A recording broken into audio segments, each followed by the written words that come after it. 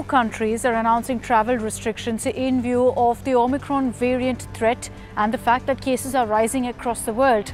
In India too, specific guidelines now have been listed out for international travel. So the changes include giving details of 14 days of travel as well as an RT-PCR test before the journey on the Air Suvidha platform. In this video, I'm going to explain to you all of the new norms that have been put in place. They come into effect from December 1st.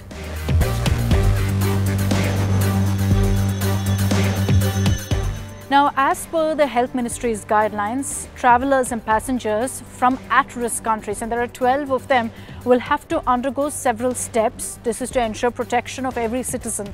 First is that they will be tested upon arrival as soon as they touch down in India. Now, they'll have to wait at the airport upon their arrival for the result of their test before they can move out to the airport or take a connecting flight. Now, if they test negative, they still have to go through mandatory quarantine. This can be in their home itself.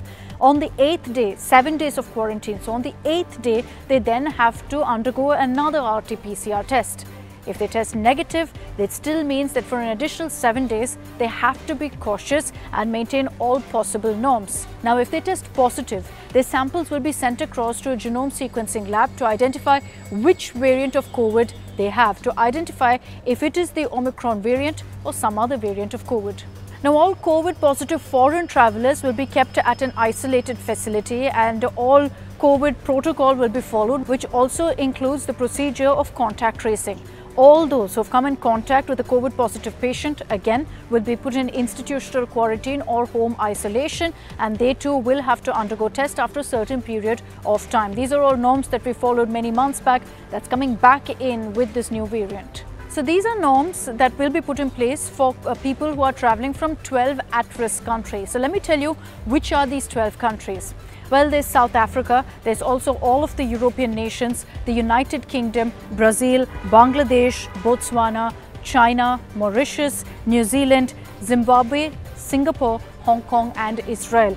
China also is in this list, and these are the countries where it's been identified that there's a high risk of the Omicron variant cropping up, or they've already reported cases of this variant. So from these 12 countries, there are specific rules and guidelines that have been put in place. What if people are traveling from other countries? Well, for 14 days, they'll have to monitor their own health. There's no mandatory quarantine, but the advisory issued is for travelers to monitor their own health and check for any symptoms at all of coronavirus. And if the travellers, of course, develop any symptoms or test positive, they will immediately either be shifted to a facility or will be advised to isolate themselves at home till they get fully okay. The necessary tests will be done to identify what variant of COVID it is. Now, remember that there is also going to be a subsection of travellers from these other countries who will also be tested. Almost 5% of travellers from these countries, according to authorities, will also be tested. This will be based on random sample testing, so anyone can be picked out at the airport and an RT-PCR test will be conducted. Now, besides all of these guidelines, the government is also reviewing the step and the recent announcement of the resumption of all international flights. Now, the announcement was made that all international flights will open up by December 15th. That's going to be relooked and reviewed now.